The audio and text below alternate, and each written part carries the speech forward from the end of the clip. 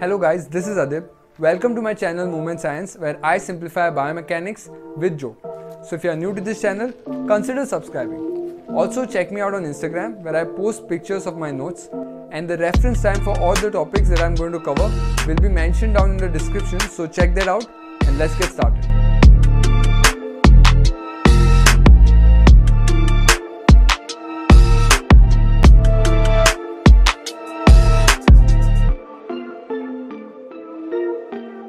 In this video, we are going to talk about the wrist kinematics. Till now, we have discussed about the structure, right? Now we will be moving on to the kinematics. And what is kinematics? It is the movement. So here we will be discussing about the movement, around what axis the movement happens and what are the movements that are possible at the wrist joint. So the movements that are possible at the wrist joint are flexion, extension, and radial and ulnar deviation. Okay, simple, right? Just 4 movements. So first we will start with flexion to extension. What exactly happens, what are the bones that are moving, and how the whole process occurs. And then we will move on to the center of rotation. What is the center of rotation? Around what axis the movement occurs. And then few more points to just keep in mind about the wrist joint in general, right? So let's start with the topic. First, regarding the flexion extension, it is highly variable, okay? I will be talking about it over here, but first what we need to know is there are like different theories about flexion to extension, how the movement occurs, what are the bones moving. So first, a guy called Guildford came, okay, and he did some research and he said that basically your proximal, all the carpal bones, what happens is when you go for extension, all of them just collapse and the extension happens at the distal carpal joint, right? So that's what Guildford said. But then another guy called Gracia, he came and he said that basically your scaphoid and lunate, okay, let me get the wrist joint. So basically this is your scaphoid, right, over here, scaphoid, and then this is the lunate. So scaphoid and lunate, they kind of go for opposite motion, that is from flexion when you are going to extension, scaphoid goes for downward movement, whereas lunate goes for upward movement, and they kind of create this counter rotation movement, and then the extension happens. And then another person came and he said something else. So the theory about the movement at the wrist joint is highly variable. What we are going to learn though is the model given by Conwell, okay, that is here we are going to talk about that. And the problem with that model is it's kind of slightly oversimplified, but it is the best we have right now, I guess. So let's start with it. First, flexion to extension we'll study, and then how extension to flexion happens, okay? This video is mostly focused on flexion extension. Next video will be about radial and ulnar deviation, okay? So flexion to extension, what happens is first your hand has to be in flexion, right? Your wrist joint. From flexion, your wrist comes till neutral. And during this movement, what happens is active extension happens at the distal carpals, okay, yeah, distal carpals and your MCP, all these work as one segment, okay, and the proximal carpal bones are not moving along with them, just the distal carpal and the MCPs are moving on top of your proximal carpal bones. So that's what I've mentioned here. In active extension at distal carpal and MCP till neutral, okay, so active extension happens from here to here, okay, from flexion to neutral, where only the distal carpal bones are moving. Now after it has reached neutral, the SC ligament, that is the scaphocapitate ligament, puts scaphoid and capitate in close pack position, okay. So let us first find where is the scaphocapitate ligament, okay. This is the scaphoid, lunate, triquetrum, like she looks too pretty, try to catch. So this is the capitate and this is the scaphoid, right? So there will be a ligament between them. So again over here, scaphoid, don't get confused. See, the scaphoid was over here, right? Scaphoid and capitate was over here. So that is the capitate. So these two bones will be fused by this ligament. This ligament will become taut at the neutral position, okay?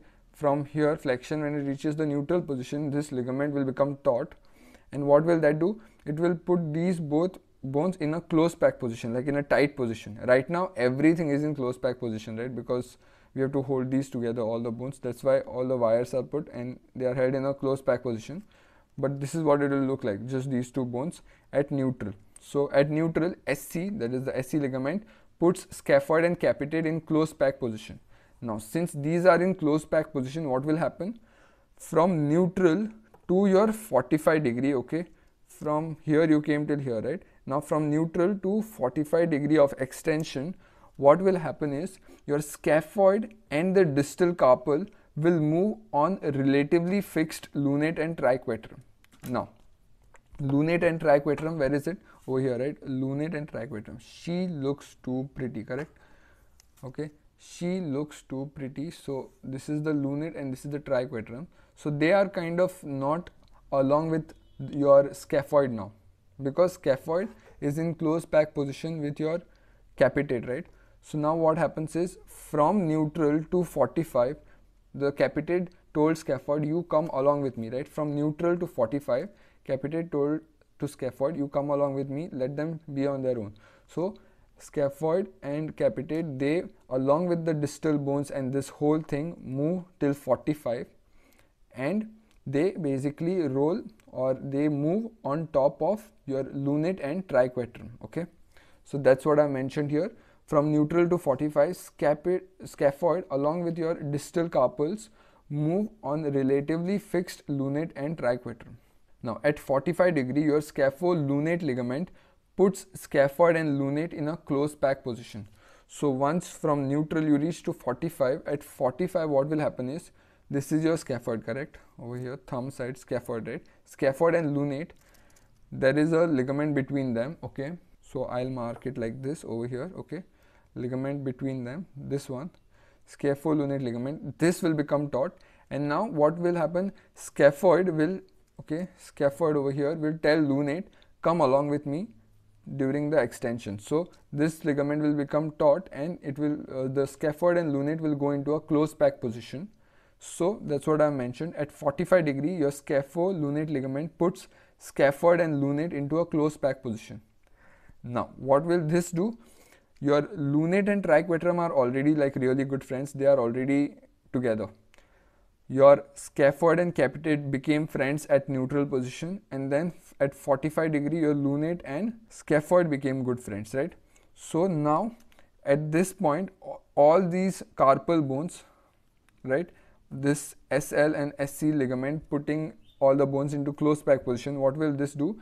This will unite all the carpal bones and they function as a whole unit. All the carpal bones, what we can see over here right now, all are in close pack position. They function as one unit, and the complete extension occurs when your proximal articulating surface of carpals, that is all these bones, proximal, right? This is the distal and this is the proximal articulating surface, right, of the carpals move on top of your radius and TFCC with all the ligaments taut.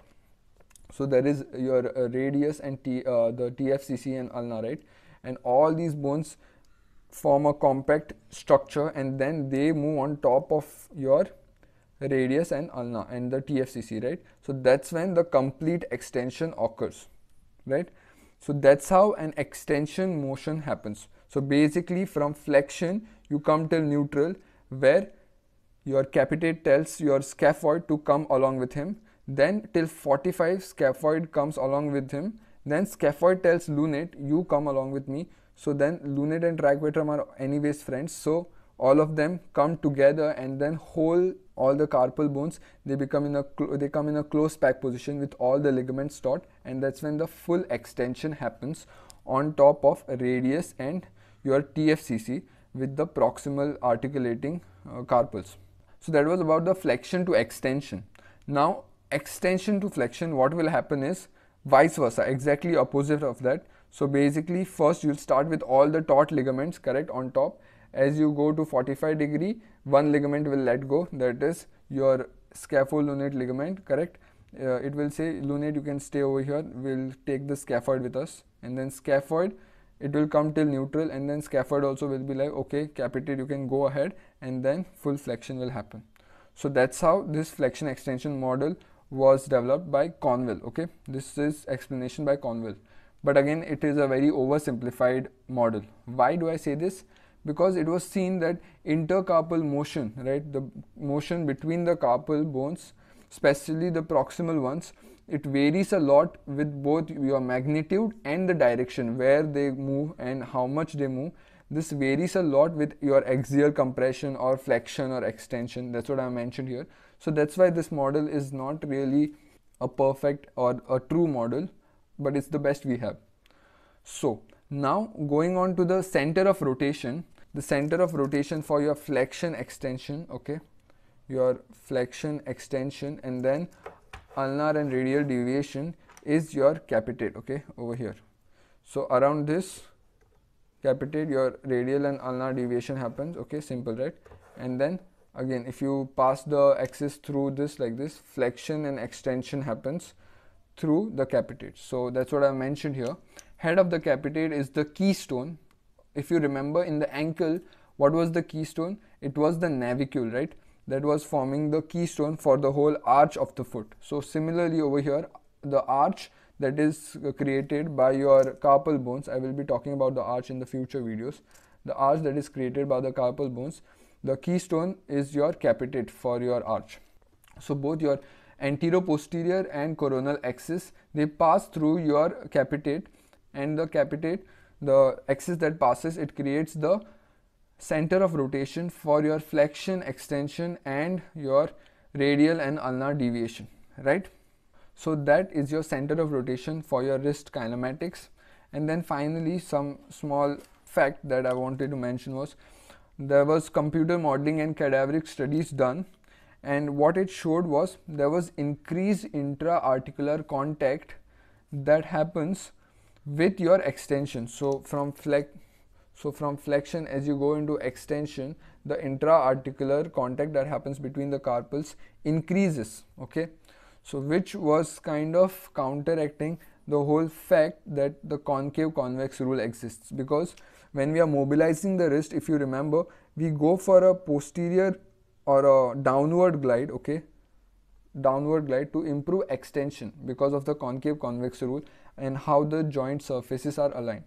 But over here it says it increases, which kind of counteracts your concave convex rule that we have already mentioned. So that's why I'm saying there is a lot of research that has to be put in over here to get exact idea of how exactly the wrist movement occurs, because it is very complex. So I'll leave you guys over there with this small concept of flexion and extension, how your SC ligament and SL ligament become taut and the extension happens from flexion to extension, right? And then we saw the center of rotation, that is the capitate. So that's all we have for this video. In next video, we will be talking about the radial and ulnar deviation. So that's all for today, guys. Thank you for watching. If you like my content, please like, share and subscribe to the channel. It will really help me out, and thank you for watching.